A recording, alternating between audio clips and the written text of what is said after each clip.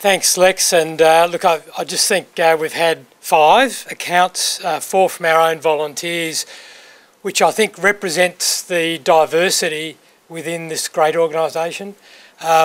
And when you hear certainly those 4 accounts from the CFA volunteers, and you think that we've got over 57,000 volunteers out there, each of whom will tell a story. Now, I'm going to have a bit of a postscript to one of the stories. And April spoke of her involvement in a number of activities this year, and one of the things I think she was very humble about, she was selected as one of the kings and queens of Moomba this year. And recently CFA's received a photo that commemorates that, and I'd like April to be upstanding and we'll make a presentation of this photo. So we're actually graced by royalty today. Oh, I should have brought my crown. This is That's so I think that that's perhaps symbolic of what you can aspire to do. Now, and I know I wasn't meant to be speaking for very long, and I never do, but a couple of years ago, if you'd come up to me and said, "What's my role in CFA?" I probably would have said, "I'm the chief officer." If you'd gone to my wife, she would have proudly said, "He's a probationary firefighter," because I'd joined up at a little brigade where my wife's family come from, a place called Woosang. And in fact, tonight I'm up there at the annual general meeting in a cold, very breezy, very old fire station, Mick, that in a 23-year-old appliance, but anyway, so... but I think the salutary lesson there is that in the community we sang there is no hall, there's no school, there's no church.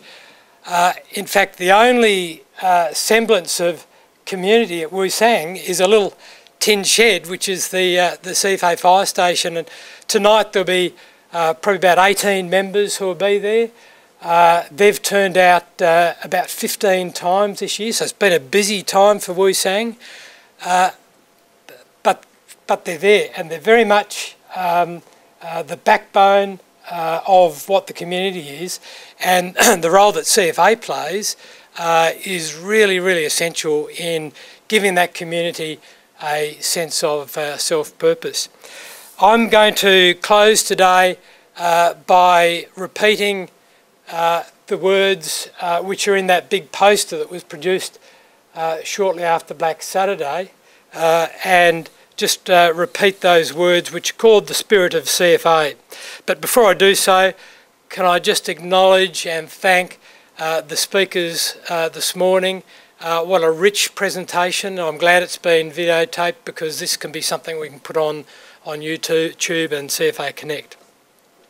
So the spirit of CFA, this was a poster that was produced after Black Saturday. Around the edge of the poster is the name of every one of our 1,226 brigades, which doesn't sound an awful lot when you just say it like that, but when you look at the names around the poster, you realise just how large CFA is. In fact, if you visited a CFA brigade 6 days of every week, it would take you just shy of 4 years to get around the state. I'm working on it.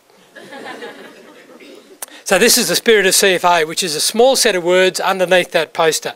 Hailing from all walks of life, you are our mothers and fathers, our brothers and sisters, aunts and uncles, our grandparents, neighbours and our friends.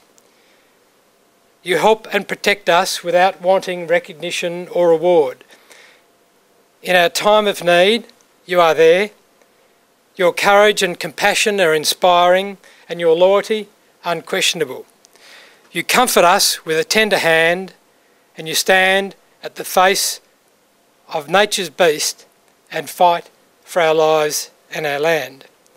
You are the essence of the true meaning of community, and you epitomise the Australian spirit, the spirit of CFA. to each and every one of our volunteers, on behalf of Mick and the board and all of our management, thanks a million.